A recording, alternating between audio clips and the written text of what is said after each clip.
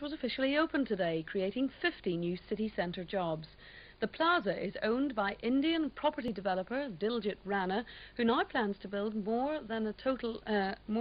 hotels at a total of around £14 million, which will provide jobs for 400 people.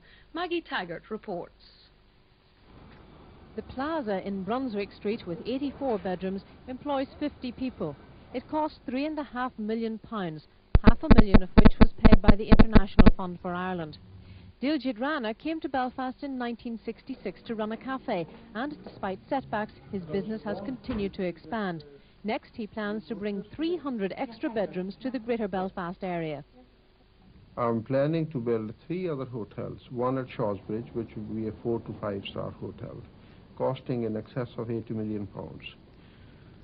2 in University Street, those will be catering for a different type of market. 1 in University Street will be more like a American motel type of a hotel.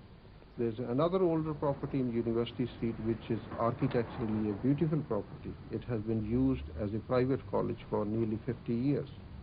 I bought that property early last year. I want to restore that property and open a more club type of a hotel. And are you sure there is the business for those rooms? I'm sure the business will grow very rapidly. The tourist industry in Northern Ireland will grow very rapidly. Northern Ireland is going through a major transformation. See, economic development in Northern Ireland was held back because of troubles for 20 years. Now the confidence has come back into the economy.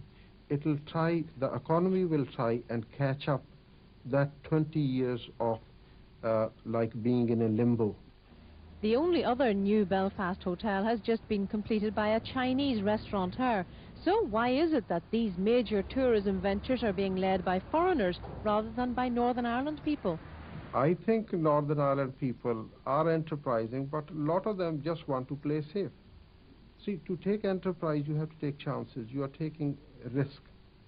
You can't be both. You can't be playing safe all the time and being enterprising. The Duke and Duchess of Gloucester have spent the day on a visit to the property.